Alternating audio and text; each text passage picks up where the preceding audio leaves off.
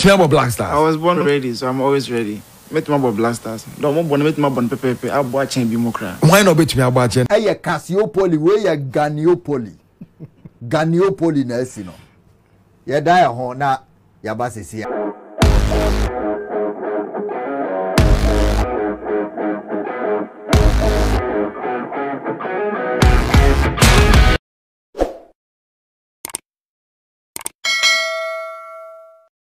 Me kind of pa under 20 World Cup na Ghana ekwaji ye no. Opa Adigo akwaba ewa akoma FM so. Mimi ya mejo so I hope some obi ahoye. Adi adum ya hoye pa mbacho ho so hoye. Ah ya won quiet mi kasa dey emphasis da mo kese no. De ba kwa ye de kai wo pa yesa under 20 World Cup na mu wura mu under sete mu kwaje bae na sa tournament no bua me kakra.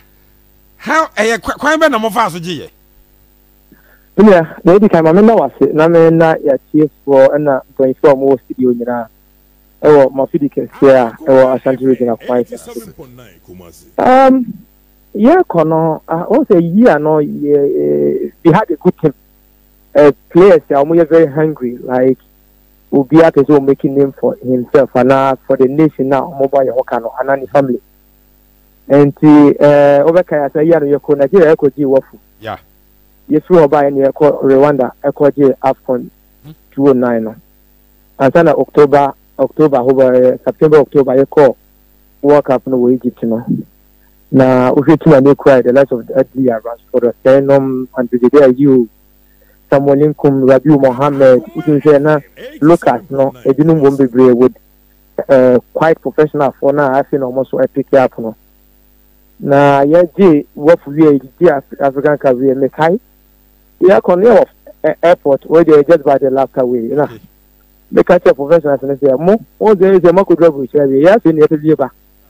Ya ko to me tinamo ko ya rough bi o na me sign ba brekum say me ko te ko abo me bomo ha because there's me do me ko bi na it's a privilege and na say o man no be bo ho ka si no o be ko benya bibia bre o man na wan ka say wetima bibia abo free enti o share na body language hungry like you want say timode bi anim on seriousness bi anim obi apeso ya de man ho tell kan ye local as that na me obi kum Arsenal.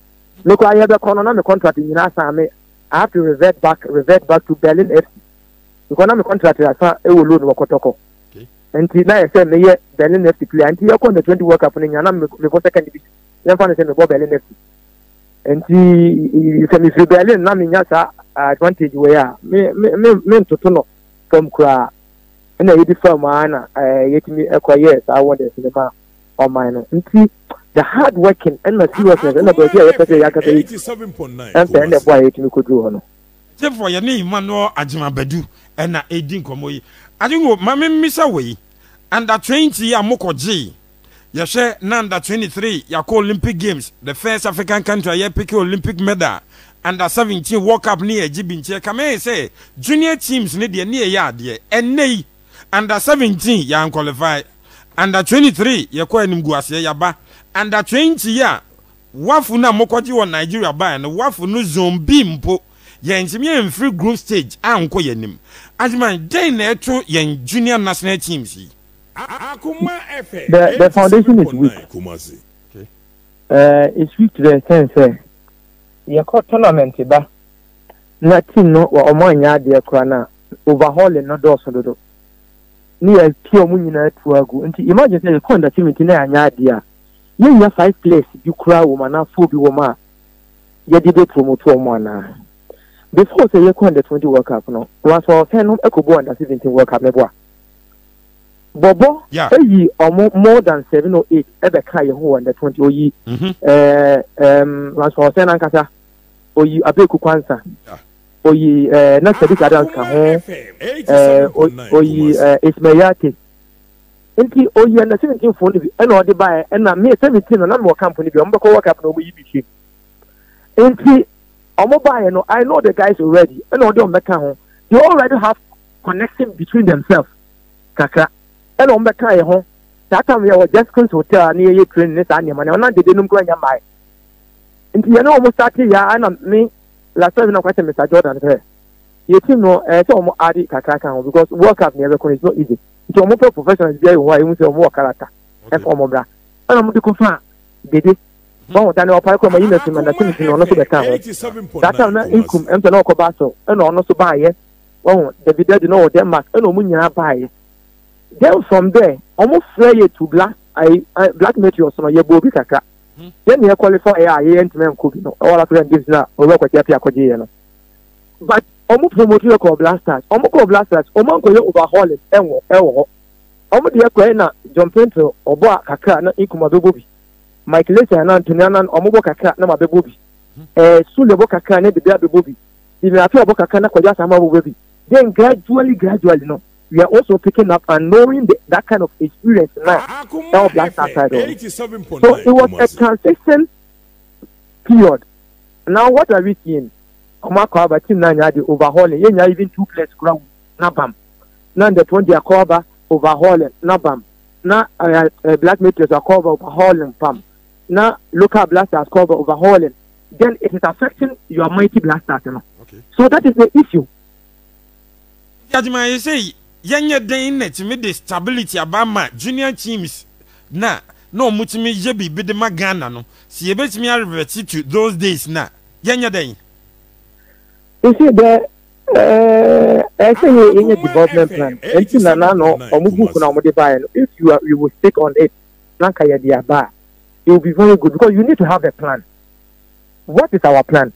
The plan is ya pese yeko tournament nekeke ana. Some 4 or 5 years ago, me now African football normally would be on the count. But see, they under 17, under 20 level now. They acquire just almost senior team number forces. Our Africa will be a committee on Mokwanuso. What is happening to Senegal? So you need a development plan. The development plan is saying, don't focus on things as qualified and not things as qualified. It might take quite a time, but you will get the team or gallant supporters and anybody team no. But today they are concentrated team tonight qualify. You are not building a team, you just want to qualify. The value will still be the same. So we need to have a plan and build on it. Ever do baby, your supporters and better say okay, we are going by a plan. You more 3 or 4 years. Or we execute plan and far. The team will start yelling and the supporters will come.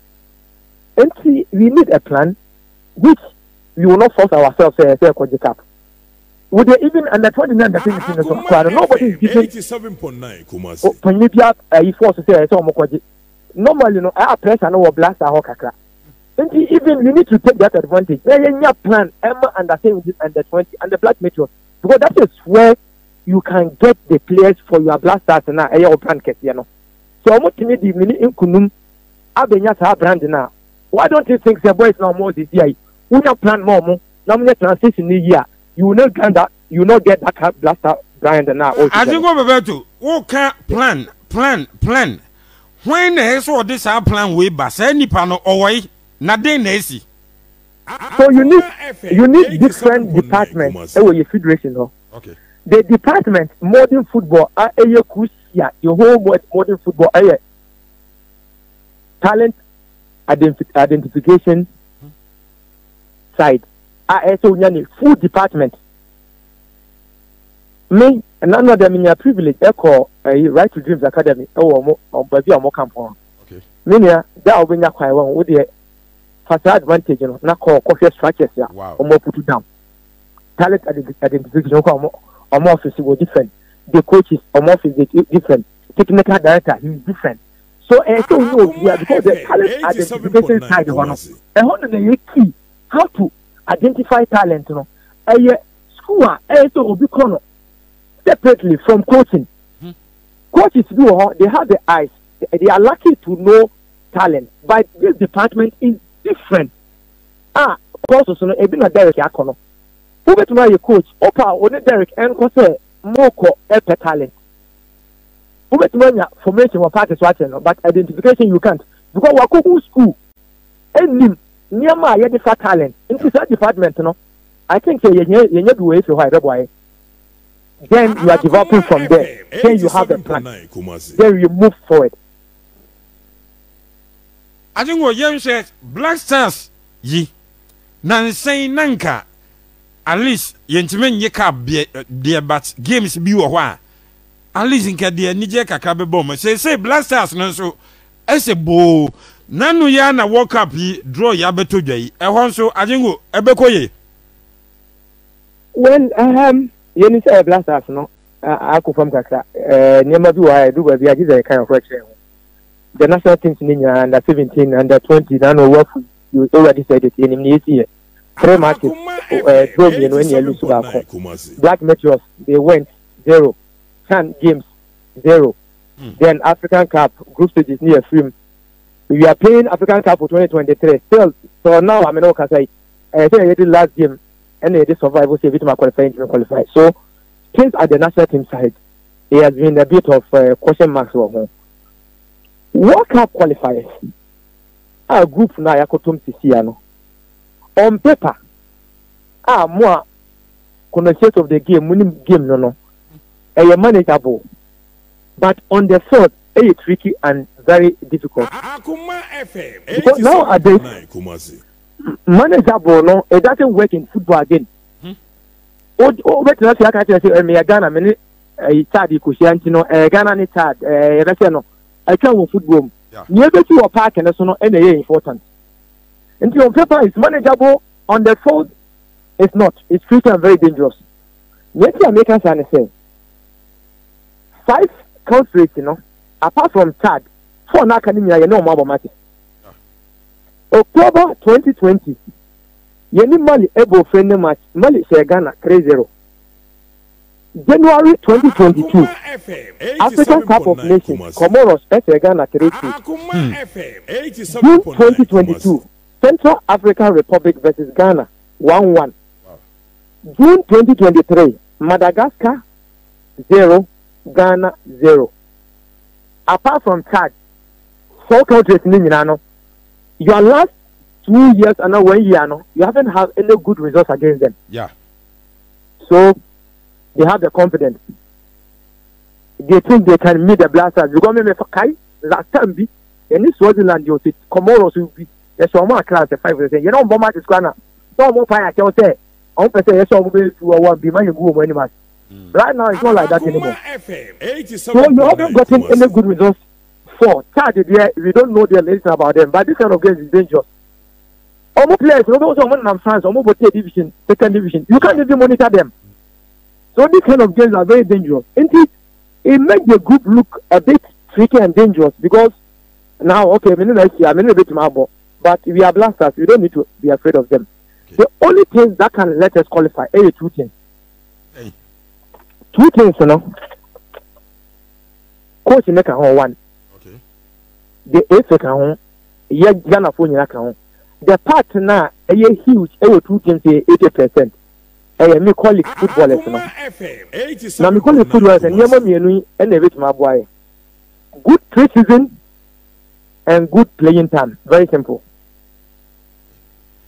Now, I think we say, Sanya Mammy out there go say, and then the betting your boy na Yebenya. Now, quite many years fast when you know. So you start bringing competition in the team and start cracking some whip, and don't let anyone feel comfortable that he is bigger than the Blasters. Obia Nigana. He is bigger than even the national team. No, footballer he is bigger than the national team. But he can have a privilege. Say he is the star of the team. When you are a star of the team and I was so high, yes, you have the privilege, but you are not bigger than the team. So there are some players you can isolate them. Say, okay, this player, yeah, you can massage things about them. But apart from that, he's not bigger than the team. So great competition in the team. If Agyemang Badu was playing for Brekum Arsenal and he was hard working and competing with the likes of Antonio and Mike Layton who are playing at high level football now, then the place will be Kutuku right here. Now man a chance. No, you're hard working now. He cannot compete. So we need competition. We need players who are hungry and they know the kind of games in our SR. Because it's not an easy group for you. No, say an alliance that mine or you can see there. It's not easy. So let me push you to the wall. Ghana be qualify 120%, but you are better kaka. for any manual Agyemang Badu Agyingo Bebeto and AD Kona Agyingo Yemra club football so kakra yen national teams no egu club football so come here say the ball attendance very poor clubs no performances omo done the especially omo Africa club side so no what is happening and also nyama kakra bi na nyama me a footballer, so normally no say me no kasa I massage how to criticize football. Yeah. But you make my can say most 80% our yeah boys no more hano. The talent is there, but the seriousness no is zero. Wow. The talent is there, the seriousness is zero. The hard work no, and also this so and yes in this generation at on say 1-2 goals be near the kasi bi Attamah so penalty without bakaka. Onya 3 matches Yeboah aji best player a friend and national team let him down Africa. Listen, the AFC or the coaches omu ye nipa to say many who are kasa TCI. So if you are doing well and Ghana supported Ghana media who no matter ya dia they cannot do anything to the player. Me example to the sense say is the media and a supporters and aboa me national team because omo me akwanya na me bo supporters in boom ehu say me bo media no ehu say the sacrifice no eye or bobo no how will say if media na coach is where you want national team it is based on the boys and ankasa no performance and a seriousness no so count yeah you know Premier League the quality yes because my body I've seen a lot of players of more quality by seriousness no down I know you one football oh yeah they can rumor a football say supporter be air copy. Ni akase referee dey obedi match we na obelu sukura mi ni idea na be. Onko. Oga jozo me ko say music because ya tin radio so na can you be akase referee dey on pay them. Let's say na no. Na so na ama bufu aba supporter say na me ko nko. Okay. Last thing I say dangerous say ka be 6 matches. No be able to make me after the matches na say na be ko na atipie ma. Ama league no credibility no ako from kaka. So this is the key thing I say cap of football no. Ni obe mistake no then you punish him. Na yama supporters and confidence no mo famra but say yam for tanya man and to kwemu na nya that confidence back from our great supporters now because unim the emotion I the support to our national teams and our club side no is too high yeah football nation. That is how it is. Into the Antima, you can't man getting to you. No, Philip, I'm a time with you because Matisse is a referee, no, dear. Say no, Bakway. Let me tell you, Matisse, almost your match and idea, you won't my way, which is a rumor. Mammy tells you, and a boy will call, what 2 matches TV crowd, what I call Yema, and yes, sir. And let's see, the last thing I ever used to say, player salary, and yet no Premier League in them, and make me more salary, but Sam Yeboah, many are you overshoot. Onya Iraq no almost remember $500 kwana. Okay. Nia namanako because there is something in football which is crucial. There is life after football. Okay. Hono adding. Inti players no enye player on seriousness eka ho the rumor about referees and the rumor they say after 6 matches to go we can predict what will happen no. This is the key thing that ama really you know aya na kose max e wo hu bebre no. Ningo mamembra wa so yenim say o league no this year ye hu Olympics senate ye well it was a good experience very good experience because now I thought say na me nyanko babia once I'm still in football no I'm a person transfer in my rusty so o join say at least boys need be high make my go with the rest of us free you know almost TV so no more aha but my journey, I mean, no more training, so experience I me one. Now they were learning, and I mean, so it was good experience working with them. I know the structures is here, especially in Africa or Ghana. No, it's not like Europe. Now the structures, and I was trying to massage it, the paces, and also I know, and also there's issues. Now I'm excited about. In the way, they came with a problem. I don't want to go inside because I respect the team. No, my boss. I had an experience with them. I felt okay. But now I know the contract after with Olympics, I'm a free player this year. And some agents be from outside, nothing concrete. They will be so team do an offer, let's say, or also Yam, more than 1 hour, then we'll give them not many that classy. Now, Yamako Yama 2 million. Why not? We are into help because you love the game and you want to give experience now you want to younger ones no more. But until me trying to team the bar.